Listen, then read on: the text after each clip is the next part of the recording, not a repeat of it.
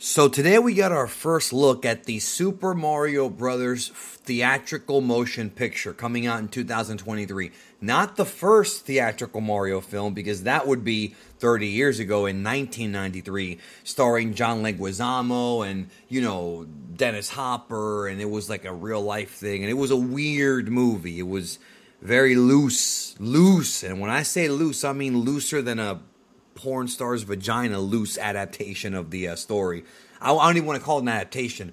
This, however, this is totally different. So what they've decided to do is Nintendo's partnered up with Illumination.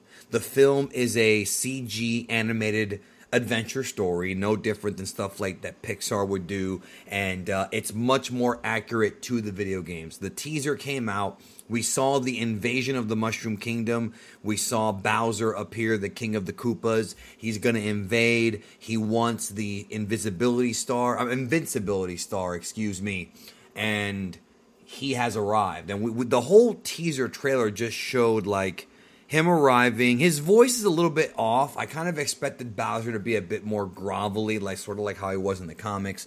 But he shows up, and it is what it is. Then, for a brief second, we get an introduction to Mario, as Mario, for the very first time, like he did back in the 80s, lands in the Mushroom Kingdom. And this Mario looks like Mario. It's not any unique look or different adaptation. All the characters look exactly how they're supposed to look based on their video game counterparts. Mario looks like Mario. Bowser looks like Bowser. Toad is here. They all are accurate. There's no sort of changes being made.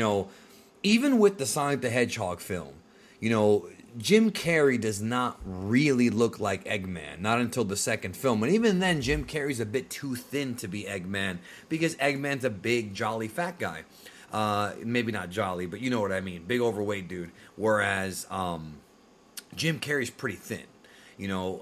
But he still did a great job. I'm not saying he wasn't great at the role. It's just that he doesn't look the part as much as some of the other characters have, like Sonic and Knuckles and Tails. This, on the other hand, first of all, it was very smart for them to make the film fully CG. I don't think there's going to be any human characters here. Like, when I say human, I mean like actual human beings, like non-animation, live action. I don't think they're doing that here. I think it is just going to be the video game brought to life, and honestly, that's exactly what it should be. That's all we really want. Yes, Sonic the Hedgehog did have the human characters. Yes, Sonic the Hedgehog did incorporate a storyline between Sonic and his indoctrination, I guess you can say, into the human world. There are some references to the video games, but it's not really the video game storyline. Here we have sort of a retelling of those early Mario games. Mario meets Toad for the first time. He goes to the Mushroom Kingdom. They did not show Peach. They did show Luigi, however, at the very end of the trailer, running into what appears to be a mansion. So that's pretty cool. Mario and Luigi look exactly like how they're supposed to look, and that's great. Now, from the very beginning, the controversy has been with Chris Pratt. Chris Pratt plays Mario, and he's fine. Like, we only hear him for a second. He's fine. Would I have preferred Charles Martinet, who's been playing the role for decades? Yes.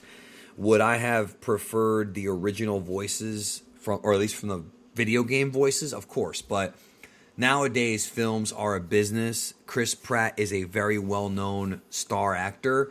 And so putting his name on something is going to, in their minds, I don't know if I agree with this, because I don't think kids really give a damn, but in their minds, that's putting a name to a film increases its box office. I don't think that matters for a movie like this. I think this movie's targeted for kids and for grown-ups who love the Mario Brothers video games. That's what this is about. You don't have to hire Jack Black. You don't have to hire Chris Pratt. You don't have to do these things. You don't have to. But it's something that's been going on since even going back to Disney. If you remember the 90s Disney films, even before the 90s, they had a few pretty big name actors in them, and they kind of kept going into other animation films and animation studios like DreamWorks. We saw movies like Happy Feet. They brought in Beyonce and all these different actors that are like sort of mainstream singers and actors to voice these characters, but it's not really necessary. However, the good news is, based on the little that we heard, Chris Pratt sounds fine. Now, He's not overdoing the Italian accent from what we saw. It sounds a bit more grounded. Toad, I believe, is voiced by Jack Black, and he's fine. I'm curious about how they're going to portray Peach, because Peach is... I have, like, the way I always picture Peach sounding is how she sounds in the Mario 64 game. Mario, come to the castle. That's how I picture her sounding, right? Now, on top of that, we've got Luigi. And when it comes to Mario and Luigi, I think the voices that really, really resonate with me are Captain Lou, who unfortunately passed away and is longer with us, as Mario, but that can't happen. So we've got Chris Pratt, and it is what it is.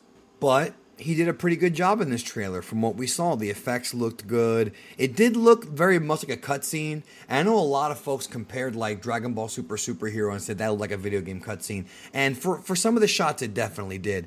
This looked like a video game cutscene just expounded out to be a movie. I'm definitely going to go see it next April, and I'm sure most fans of this franchise will as well. What did you think about the Mario teaser? Let me know down below. I look forward to seeing more in the future.